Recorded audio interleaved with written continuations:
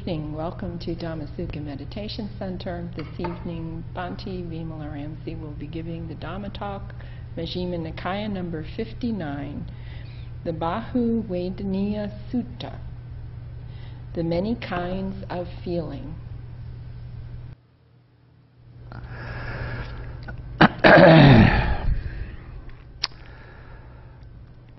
Thus have I heard on one occasion. The Blessed One was living at Sawati and Jeta's Grove, Anathan Pandika's Park. Then the carpenter Panchakanga went to the Venerable Udayan. After paying homage to him, he sat down at one side and asked him, "Venerable Sir, how many kinds of feeling have been stated by the Blessed One?" The carpenter Panchakanga did a lot of work around there, so he got to listen to a lot of Dhamma talks. I don't know. We'll have to ask him.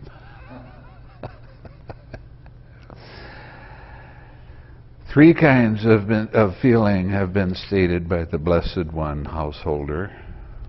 Pleasant feeling, painful feeling, and neither painful nor pleasant feeling.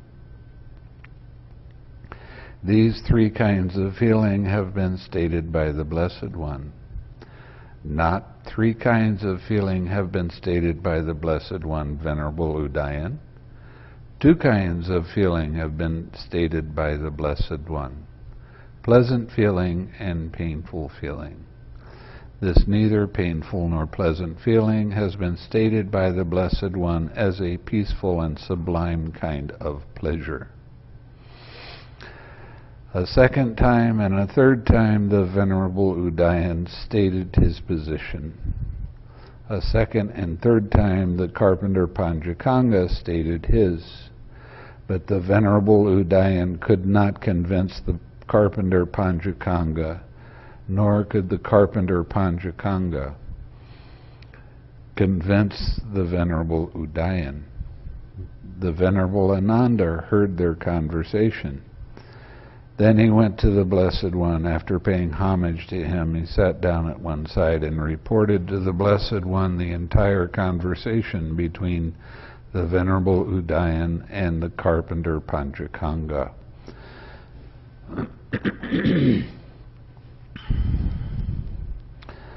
When he had finished, the Blessed One told the Venerable Ananda, "Ananda, it is actually a true presentation that the carpenter Panchakanga would not accept from Udayan.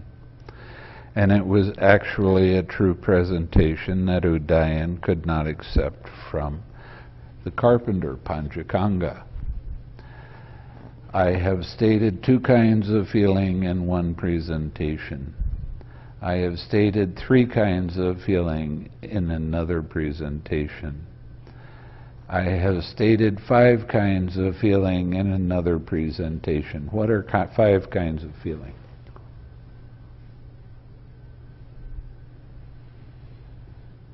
I know you know.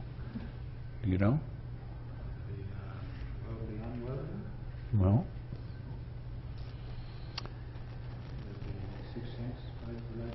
no, that would be 6 kinds. 5 kinds of feeling.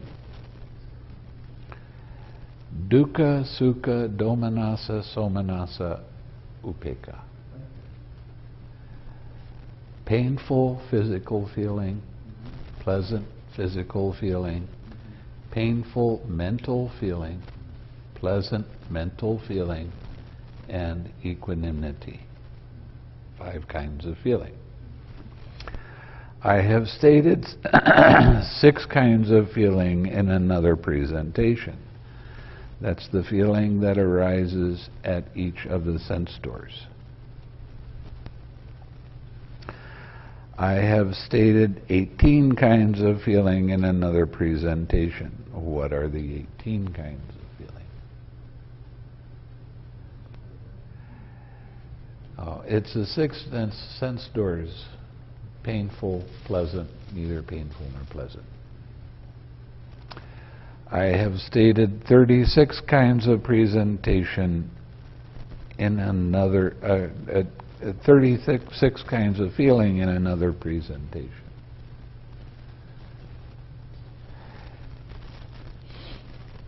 And that is the worldly and unworldly. I have stated 108 kinds in another presentation. Yes, with the 36.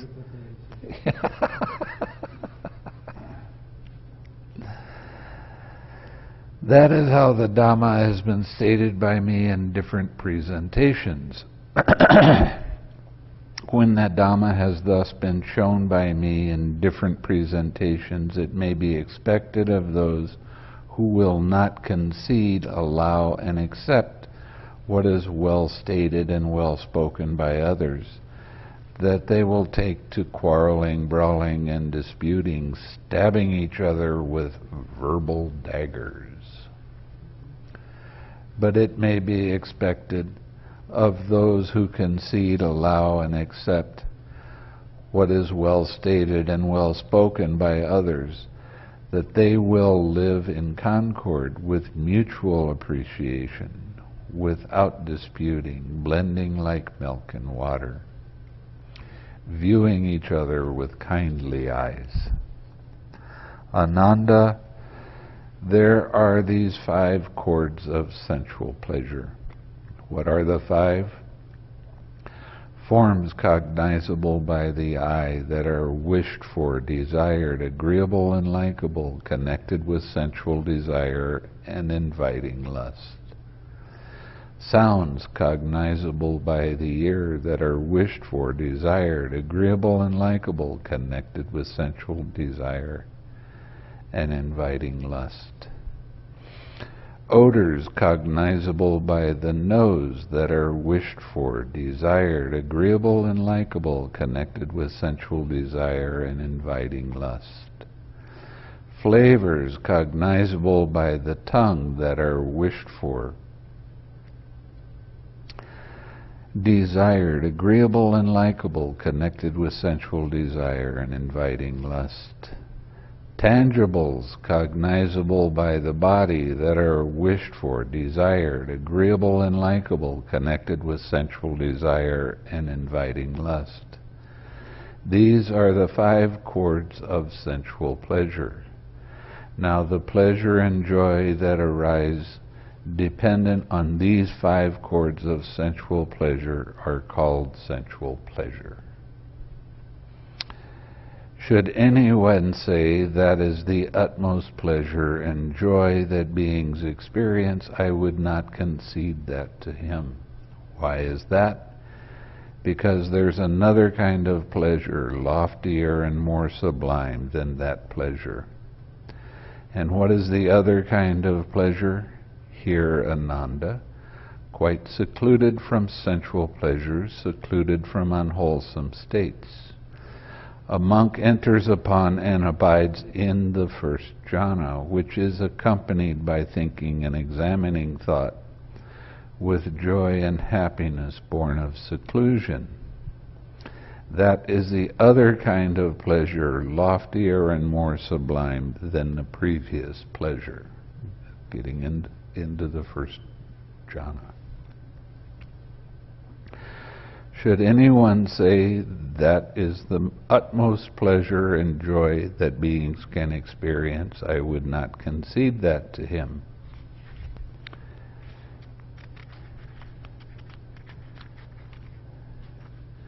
Why is that?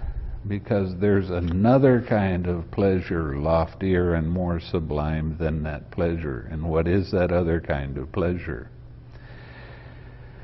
Here, Ananda, with the stilling of thinking and examining thought, a monk enters upon and abides in the second jhana, which has self-confidence and stillness of mind, without thinking and examining thought, with joy and happiness born of collectedness.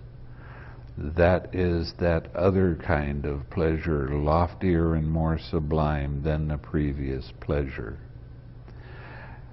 When you get into the second jhana, you start to gain a lot of confidence. You start feeling like, I'm starting to get it a little bit. I'm starting to understand. And you feel yourself go deeper. Now, the second jhana is called the Noble Silence Jhana. It says that in the Samyutta Nikaya, in case you're wondering. This means that you stop internal verbalization of making the wish. Now you just bring up the wish, feel it, and put that in your heart and radiate that to your spiritual friend.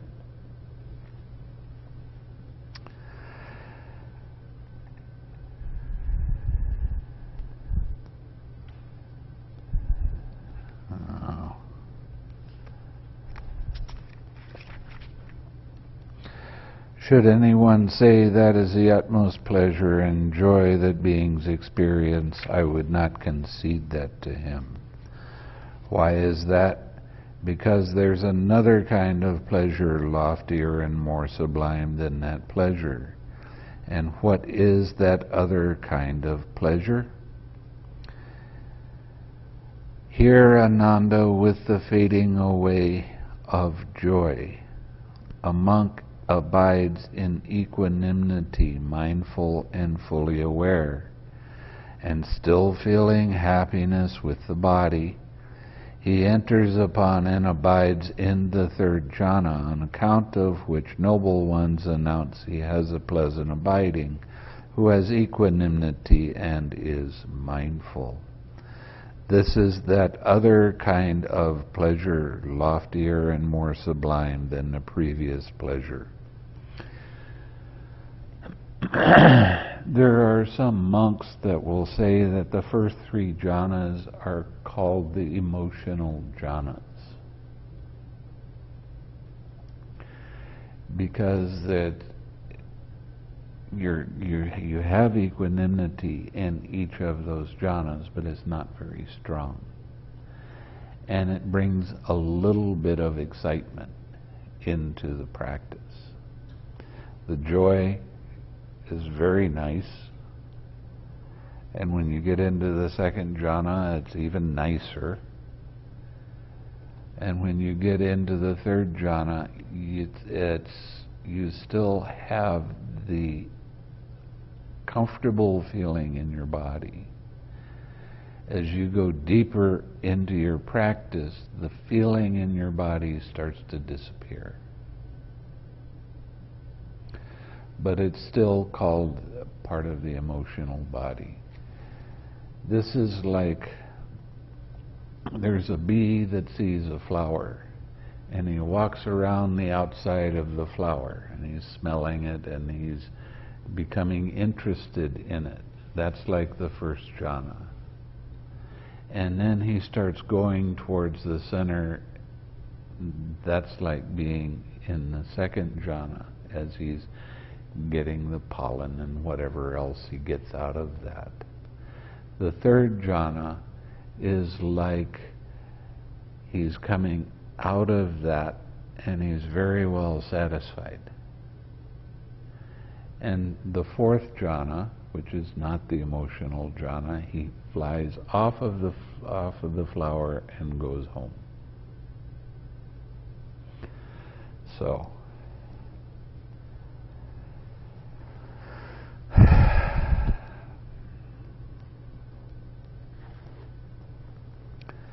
should anyone say that this is the utmost pleasure and joy that beings experience, I would not concede that to him. Why is that? Because there's another kind of pleasure loftier and more sublime than that pleasure. And what is that other kind of pleasure?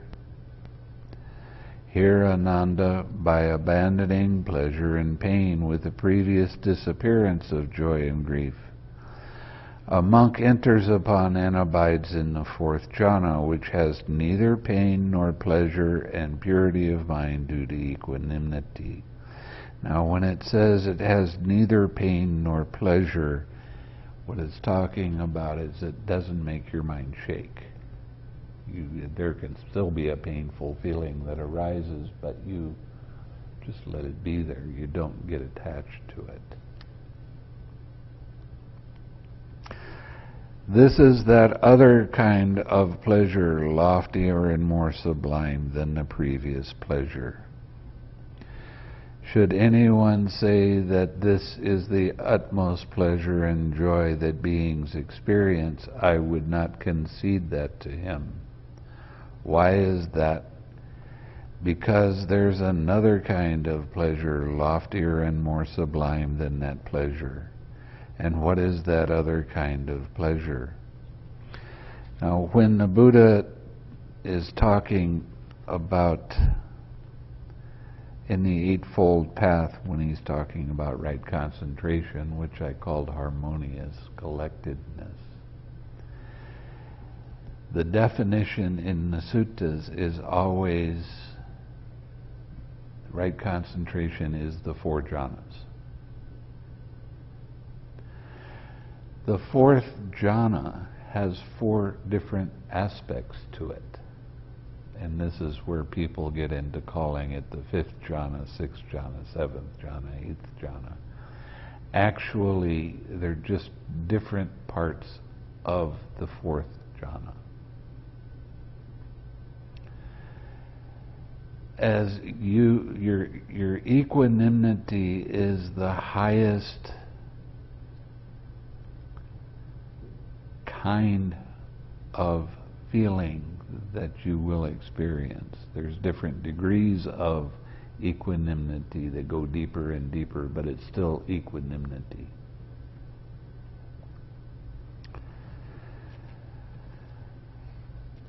Should anyone say that this is the utmost pleasure and joy that beings experience, I would not concede that to him. Why is that? Because there's another kind of pleasure, loftier and more sublime than that pleasure. What is that other kind of pleasure? Here, Ananda, with the complete surmounting of gross perceptions of form. Gross perceptions of form.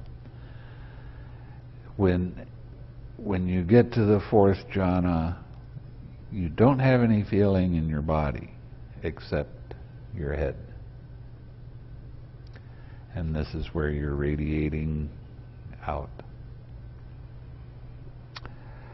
But when there is contact, you would feel that contact. It doesn't make your mind shake, it doesn't make your mind wobble, but you know that it happened. If somebody came along with a motorcycle or some kind of vehicle that made noise, you would hear that, but your mind wouldn't want to go to it. It's just, that's a sound, that's all. So the equanimity is quite nice when you get into this state. One of the things that many people that are practicing absorption concentration don't realize, and I've actually had people laugh at me when I tell them that it's what they're saying is not true. You can carry the fourth jhana with you while you're doing your walking. You can have strong equanimity. You don't feel your body except the bottom of your feet when you touch the ground, and your head. And it's a little bit peculiar. But people that practice one-pointed concentration, they will tell you, no, that's impossible. You can't be moving around and be in that jhana. You can be moving around and be in any of the jhanas except neither perception nor non-perception. When you start doing your walking with neither perception nor non-perception, you go down into the nothingness, of which even my teacher Usilananda didn't believe until he actually could get to that state and see it for himself. You can be in nothingness and still do your walking meditation. When you get to neither perception nor non-perception, things are a little bit too subtle, and you're not able to carry that with you when you do the walking. But people that practice absorption concentration, they quite often, they think that you can't be in that jhana while you're even in the first jhana. You can't be in any jhanas when you're walking. That's their belief. Of course, it's not true. And you will be able to be doing any kind of activity if you develop your mastery of going in and out of the jhanas. You'll be able to be doing any kind of activity and get into the first jhana. The advantage of that is the jhana is strong enough that you will not have hindrances arise in your mind. Now, these are the gross hindrances. So if you want to visit somebody in the hospital and they have a lot of pain or frustration or sadness, whatever the catch is, and you go in and you start radiating joy, they will feel that joy, and their mind will start to come up to your level. And they stop hurting so much. Now this happens in the third jhana, and this happens in the fourth jhana. I prefer to go in and radiate loving kindness with equanimity in my mind, because when that strong equanimity is there, their mind has a tendency to get balanced, and then they don't have so much pain distracting them. Their pain becomes less and less.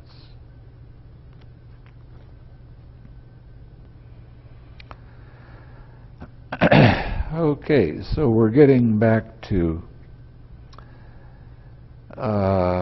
with the disappearance of gross perception of sensory impact. In other words, you don't sit there and all of a sudden just feel some of your body. Your body isn't there unless there is contact. When there is contact, then the subtle perceptions can arise. Aware that space is infinite, a monk enters upon and abides in the base of infinite space. Now, when you're practicing the way that I'm teaching you, when you get into infinite space, this is where the feeling of loving kindness changes, and it becomes compassion. Now, every day, the Buddha would get up after taking rest and he would radiate compassion to all beings in the world. And then he would survey the world and see who needed to talk to him, and then he would arrange that. The Mahayana practicers, they talk a lot about infinite compassion. You have to develop your infinite compassion, but I suspect very strongly that what they're saying is you have to practice compassion with infinite space. What does non-attention to perception first be? That is something that should not be in there. That's why you skipped over it. That's why I skipped over it.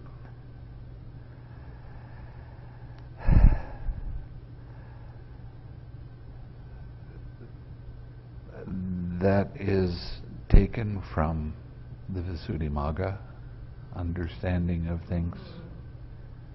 Yes. See, I have some friends that are vivamsas, which means they've memorized about this many books, and they've taken a test on it. And the test is, I read a sentence to you, I tell you what sutta it is, I read a sentence, and you continue. And if you make a mistake, you only get 6 mistakes, and then you fail. So being a vivamsa is not an easy thing. My teacher, Usilananda, the year that he took the test, and you have to be under 28 years of age. And he took the test, and that year he did not make a mistake. He was number 1 in the country that year. And it so happened that when I went to Burma, one of the monks that was staying at the meditation center that I was at, he was the number 1 in the country in the year that he took the test. And he came to visit, and we had some good talks about the translation. And he told me that there's quite a bit of the Visuddhimagga still in this translation. And he encouraged me very much to take that out. So that sentence is misleading. And I add the word gross perception because just perception is misleading. And that implies that you're in absorption and your mind is really absorbed. And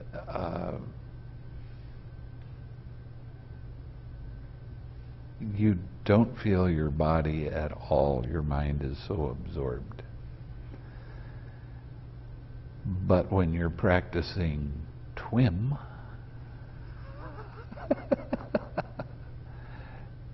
tranquil wisdom insight meditation, it's a different kind of meditation where you still have awareness of things around you. Your mind is not so over-focused on just one thing.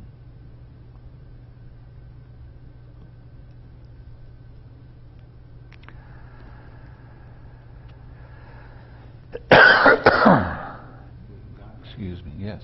Did anyone ever point, any of those concentration meditators ever point out what they learn from focusing on one thing? No, they're just into the attainment. Yeah, that's what I meant, that they never pointed out that, because some of them saying that they so focus they can see one thing and everything. Well, the thing with absorption concentration is if you make up your mind before you go into that state that you're going to see something, you can. But there's no read. No. There's no seeing. Right. And there in the 19 teens, I think, or 1920, somewhere around there was a couple of people that were really into deep absorption concentration. And they wanted to see if there was anything smaller than a molecule, because that's what they had heard was the smallest thing. And they not only saw atoms, they saw electrons and neutrons, and they even saw quarks, and they described them in their language of that time. So you can direct your mind to see some things, but you don't see how the process works. And that's what the real problem is with the absorption concentration. Because the force of the concentration suppresses the hindrances, and the hindrances are where your attachments are. So you keep on taking your attachments to your object of meditation, and you're forcing those down, but you don't learn about dependent origination when you're practicing that. Okay?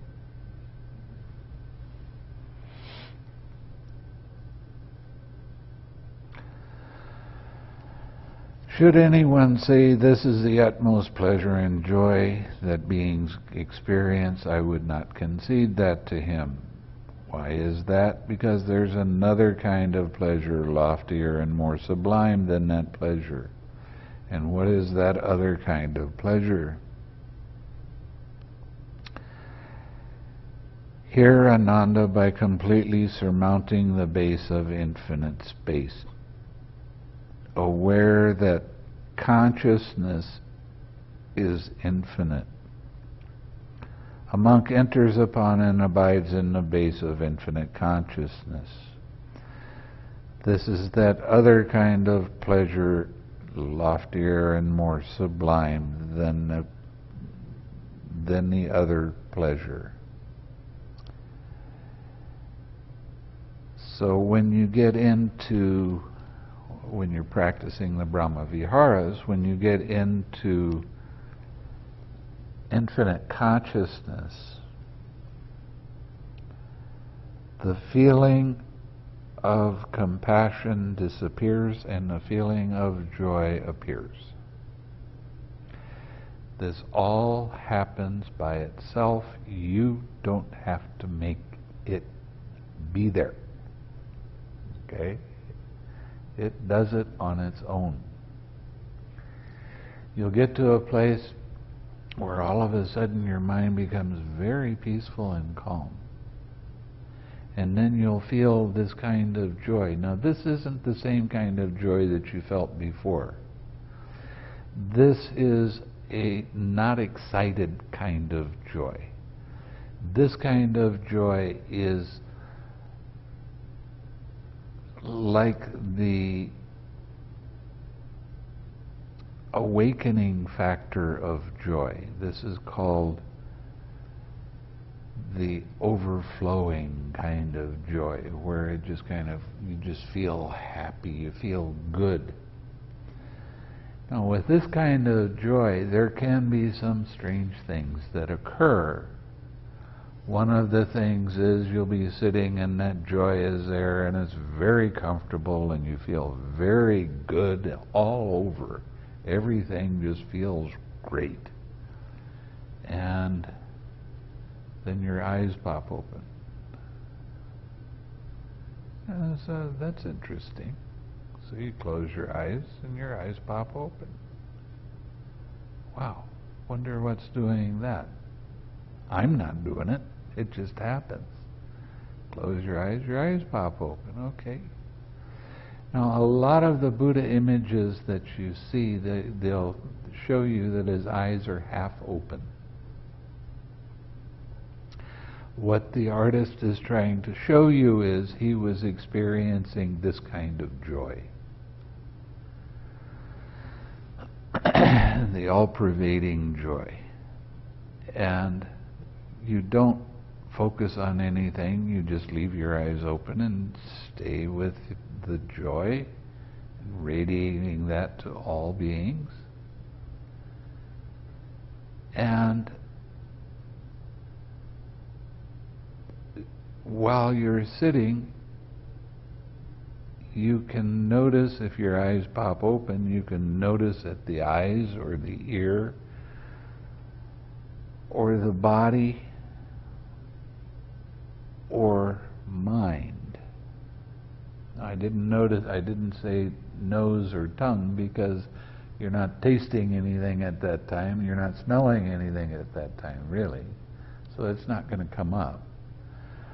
But it can happen at any of the sense doors, and it's like blinking very, very quickly.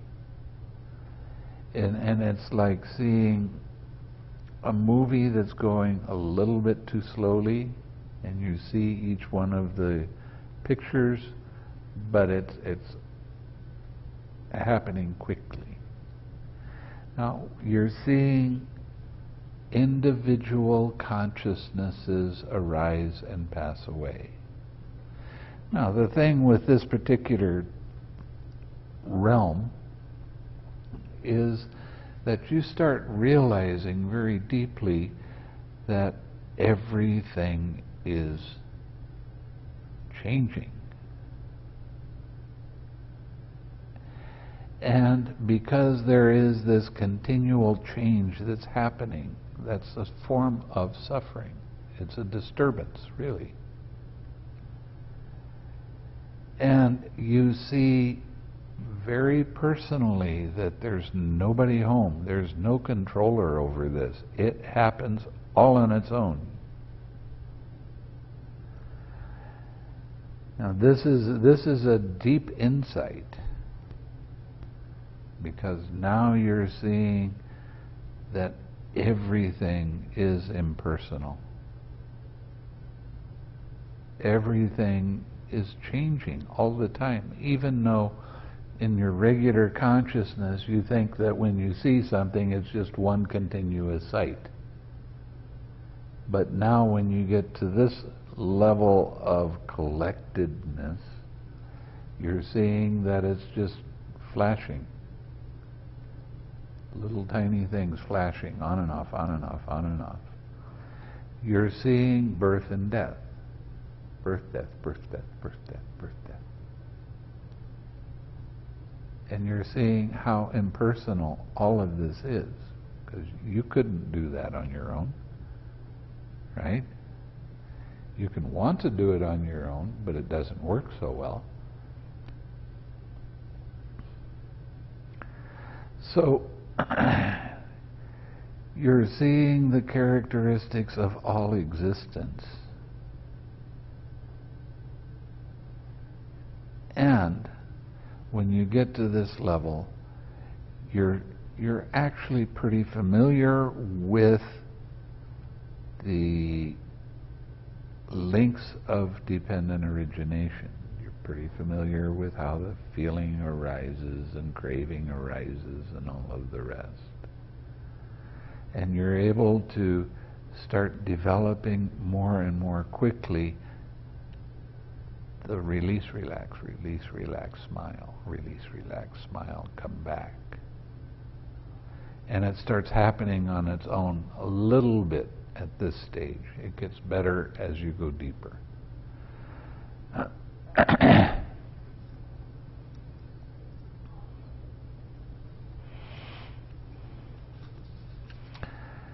Should anyone say that this is the utmost pleasure and pain that beings experience, I would not concede that to him. Why is that?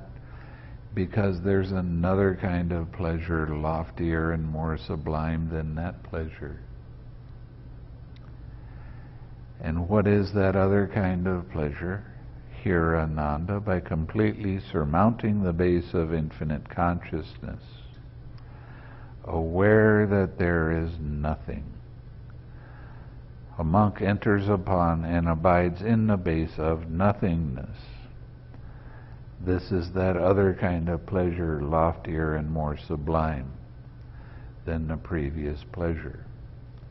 When you get into nothingness, mind stops looking outside of itself. In other words, the sixth sense doors don't really pull your attention to them. Unless there's contact, of course. But now you're starting to see how mind actually begins to work. And the feeling of joy changes to a strong feeling of equanimity. Excuse me.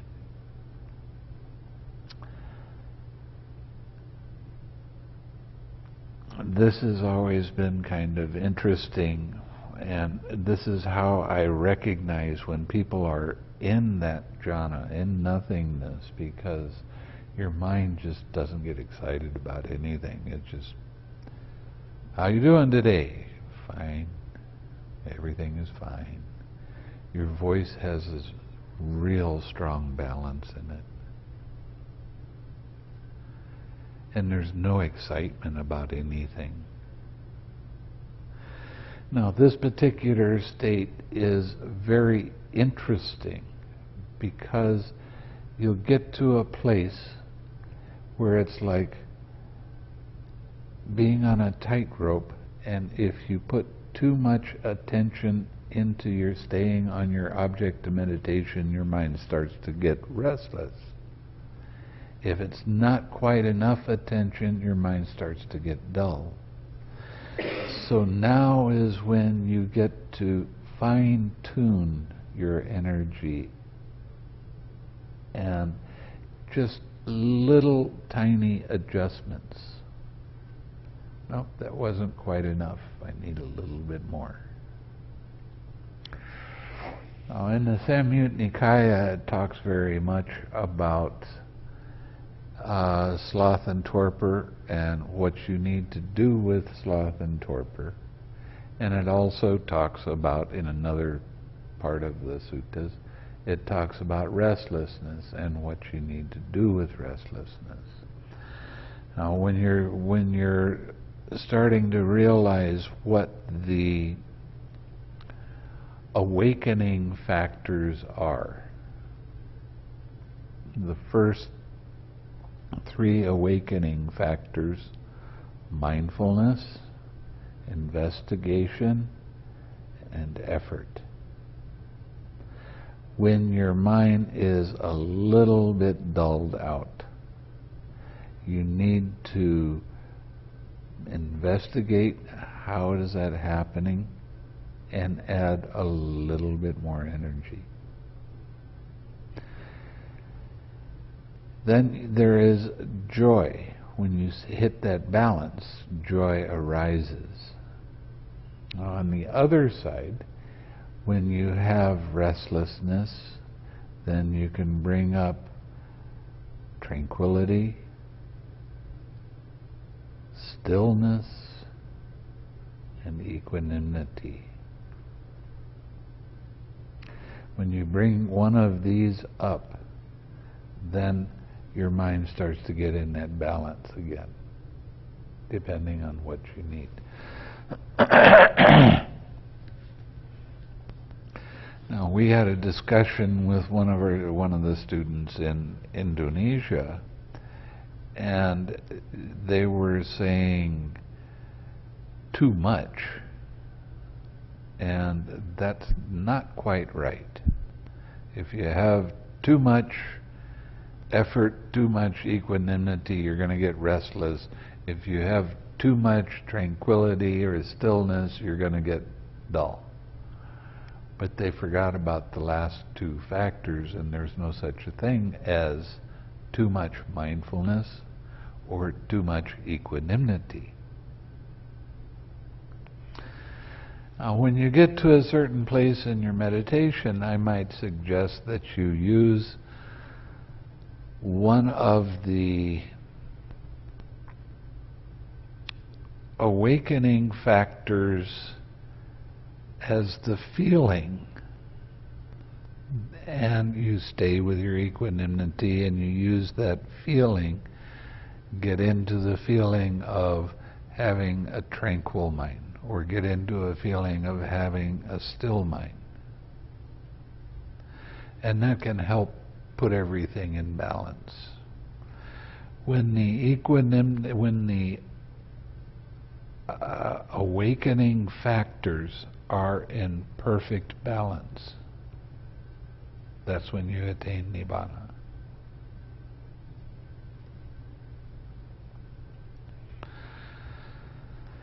So sometimes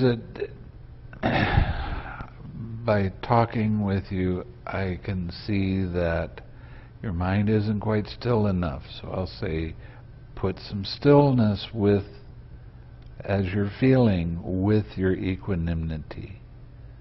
Bring up that feeling of stillness and radiate that with your feeling of equanimity to all beings. Now, when you first started, when you got to the fourth jhana and I started telling you to do the 6 directions with metta, with compassion, with joy, with equanimity, you still do that. But I'll tell you to cut it down a little bit. So instead of 5 minutes, it might be 3 minutes or 1 minute, something like that, depending on your situation. Now, the reason that it's important to radiate to all of the 6 directions is so that your mind will gain the discipline of, you just want to point it in that way or whatever. And that discipline is something that will help all the way through. And then radiating it to all beings in all directions. That's what you do the rest of the time.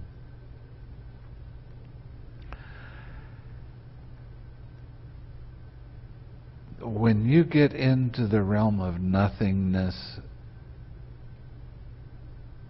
there's all kinds of interesting things that can occur.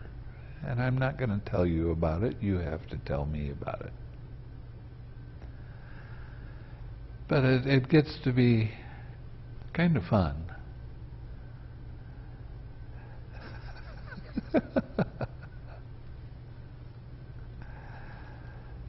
So,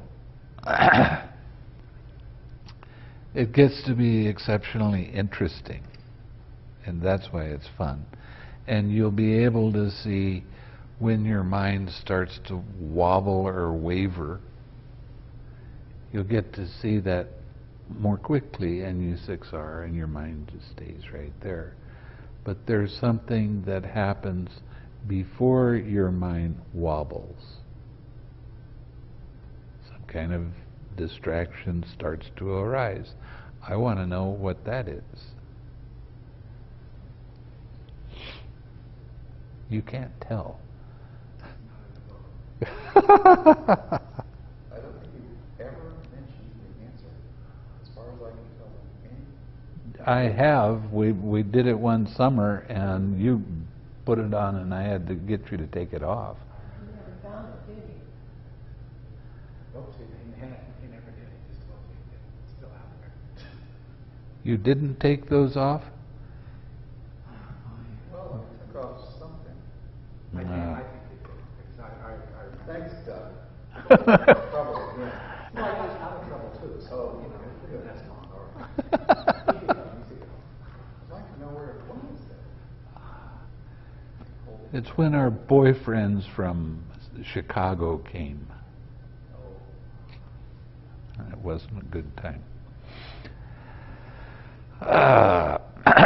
Should anyone say that this is the utmost pleasure and pain that, pleasure and joy that people experience, I would not concede that to him. Why is that? Because there's another kind of pleasure loftier and more sublime than that pleasure. What is that other kind of pleasure? Here, Ananda, by completely surmounting the base of neither perception nor non-perception, a monk enters upon and abides in the base of neither perception nor non-perception. And this is that other kind of pleasure, loftier and more sublime than the previous pleasure. And this is quite interesting. This is when you'll start sitting for longer periods of time. You have the equanimity that you had will fade away. You'll get into a state that's like being asleep and being awake or aware at the same time, because it's very subtle. At first, you're kind of aware, but not really. When you come out of that state, that's when you reflect on what happened while you were in that state. And anything that you saw while you were in that state, you need to use the 6 R's. Let it go. It's colors, it's shapes, it's patterns, it's all kinds of interesting things. As you become more familiar with that state, your awareness becomes much sharper. And you don't have any real object of meditation because the equanimity is too coarse. So now you take mind as your object of meditation. And this is not just the regular mind, it's this very pure, quiet, subtle mind. And you'll be able to sit for a period of time, and then you'll start to see little disturbances start to come up. And as soon as that happens, by the time you get to this state, it should be pretty automatic that your mind just recognizes that there's some movement or vibration and relax. You'll be able to sit for 45 minutes, an hour and a half without any disturbance at all. And this is a state that I have to warn you, just because nothing is happening, I don't want you to get up. Your mind is at its purest ever because there's no disturbance in it. If there's no disturbance, that means there is no craving. So your mind is exceptionally pure and bright, and you use that pure, bright mind as your object of meditation.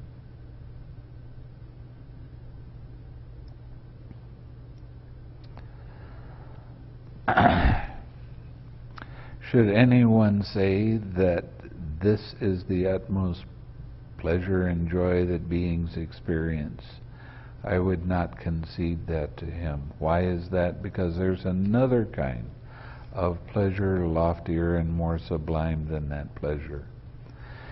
Now, in another one of the suttas, the Buddha was talking about neither perception nor non-perception. And Ananda said, if it's really true that if you have to have an attachment, this is the best attachment you can have. And the Buddha agreed with him. You can still get attached because it's very pleasant to sit without any disturbance in your mind to speak of. Now, this is where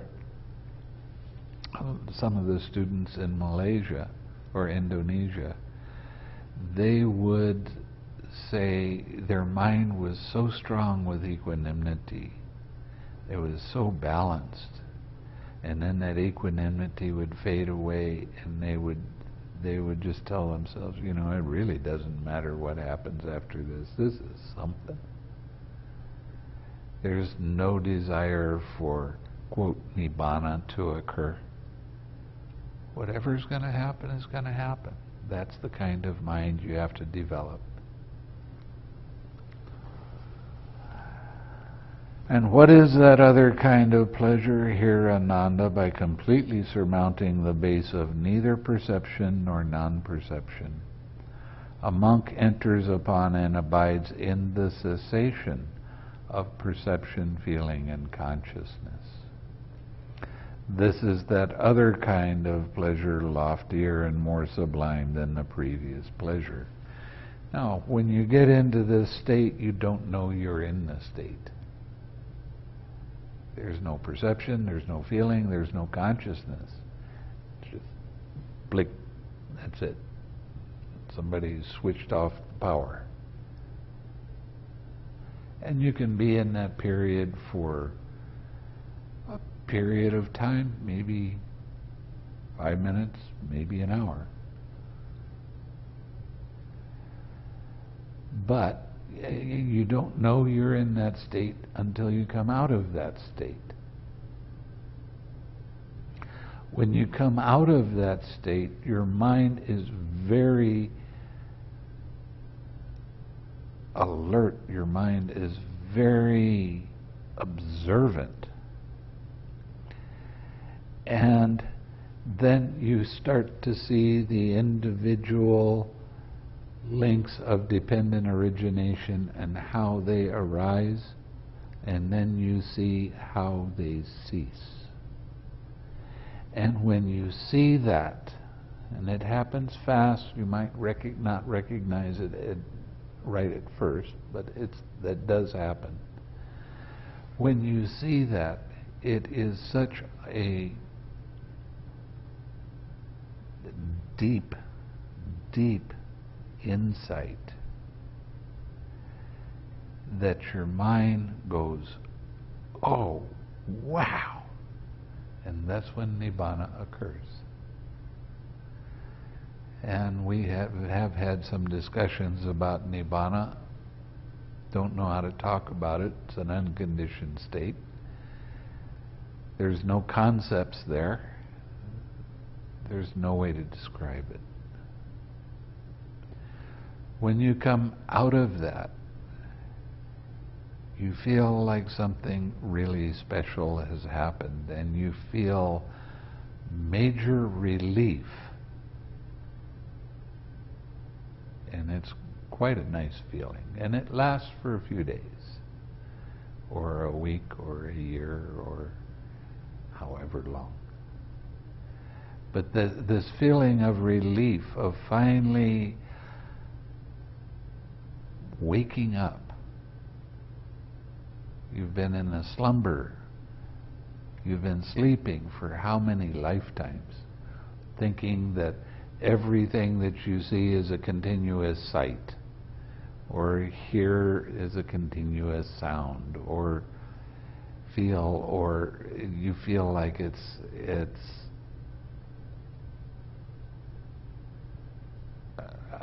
you feel like it's part of yourself.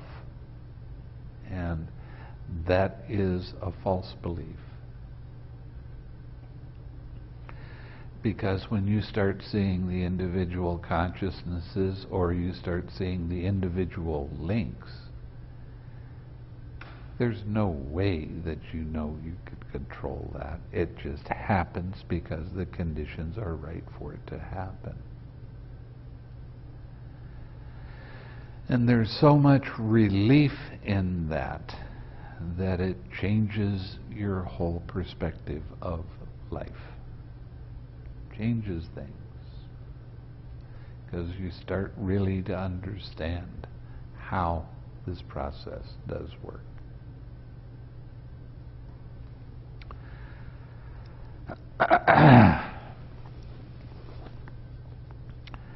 It is possible, Ananda, that wanderers of other sects might speak thus. The recluse Gautama speaks of the cessation of perception, feeling, and consciousness, and his disciples, and he describes that as pleasure. What is this, and how is this? Wanderers of other sects who speak thus should be told, friend, the Blessed One describes pleasure not only with reference to pleasant feeling. Rather, friends, the Tathagata describes as pleasure any kind of pleasure whenever and in whatever way it is found. That's what the Blessed One said. The Venerable Ananda was satisfied and delighted in the Blessed One's words.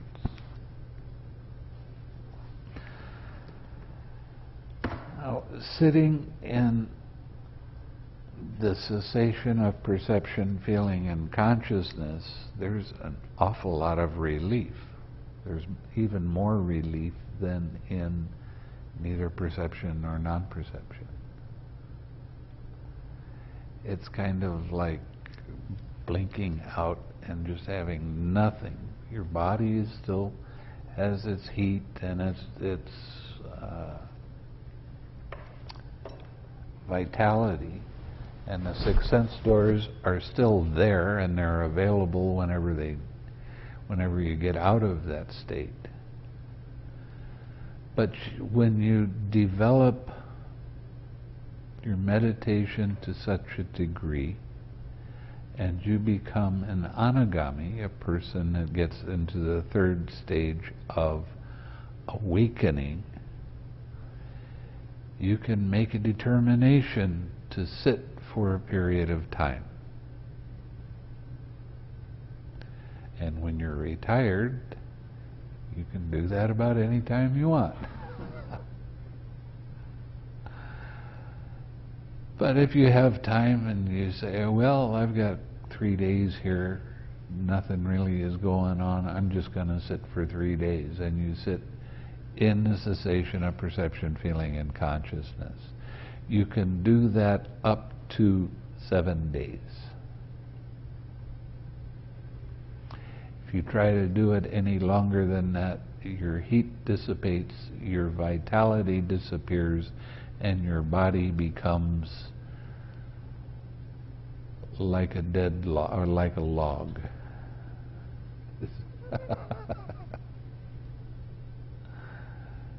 You will die. Well, that's what determinations are real big on. A lot of people, I can teach mastery in the determinations. Takes a little bit of practice. It's not much of a big deal, because by the time you're able to do it, you have developed your mind enough that it catches on pretty quickly. But it's like when you start out on mastery, I would tell you to go in to the first jhana for somewhere around 15 minutes, and don't make it exactly 15 minutes every time. Change it by a few seconds one way or the other. And then come out at the time you determine. So you're sitting, and you can sit for 14 minutes and 53 seconds. And exactly at 53 seconds, where you said, I'm going to come out, then you come out. And you look at the clock and you go, yeah, that's right. And you get to hit it without missing. And then you stretch it out to a half an hour. And then you stretch it out to an hour. Once you're able to hit at the hour, then I want you to go in and out of the first jhana in 4 seconds. And when you're able to do that with your determination for however long you determine, then you do it with the second jhana. And then you do it with the third jhana. And you do it all the way up to nothingness. You can do it with neither perception nor non-perception, but that takes some real practice.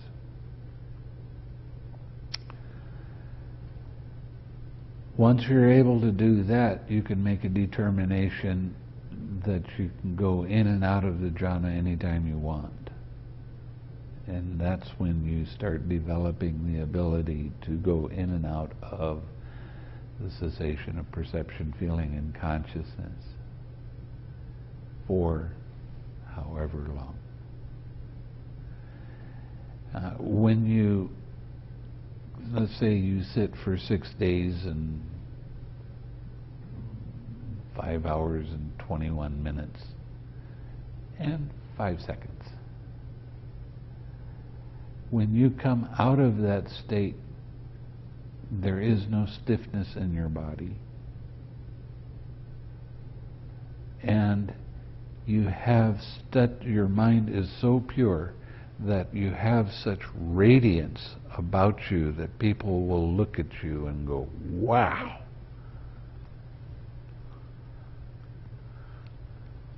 When anybody does that, it's to your best advantage to give them something.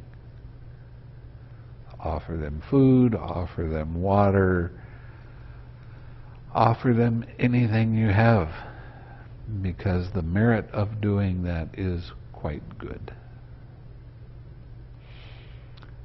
There's a story about a man that just, all he had, he was very poor, all he had was water, and he was a farmer, and he offered his lunch, that was his only meal of the day, to Sariputta had just come out.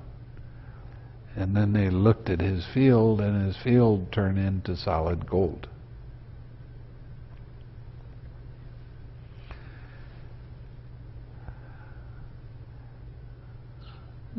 It could be accurate, it could not, I don't know. But it's the whole point of it is, it's good to give somebody, when you see them, and you'll recognize their features are very, very clear and very, very bright.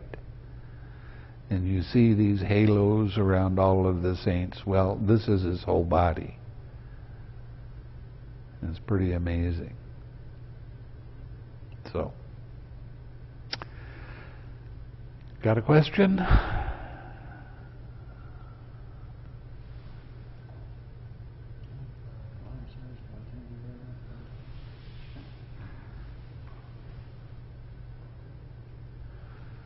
Problem with this scenario is that you're never going to know. If you're looking for somebody to give a gift to, and you a person who's just not going to. Well, stick around here long enough, kiddo.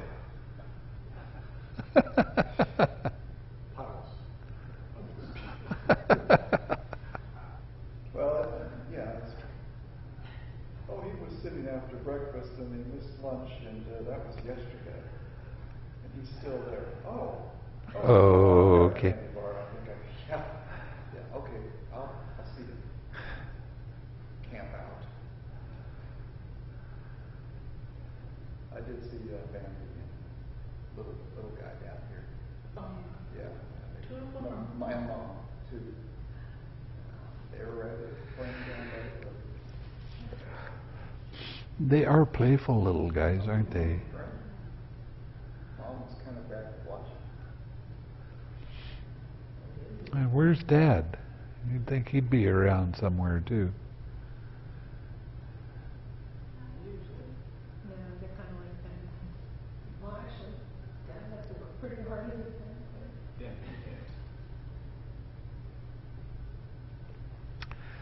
Anyway, let's share some merit.